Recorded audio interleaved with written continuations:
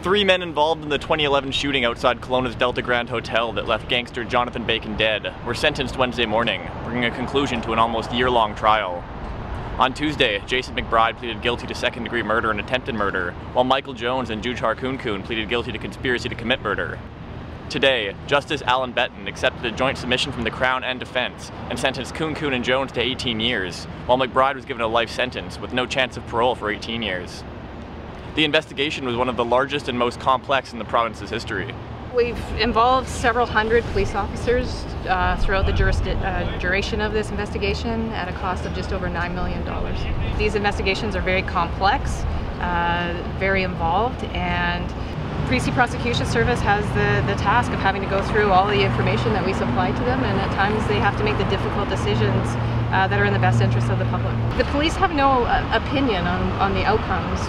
We've done our job, we've done the best that we can as far as giving the evidence to the BC Prosecution Service, and then it is really up to them to decide on how to best proceed. By demonstrating that police across the province will work together to identify, investigate, and arrest those who harm people and endanger or threaten innocent people within our communities sends a clear message to those that are involved in the criminal lifestyle that their behavior and actions will not be tolerated. For Castanet News from the Kelowna Courthouse, I'm Nick Johansson.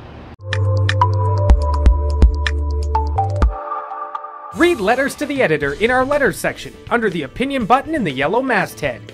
Email your letters to letters@castanet.net.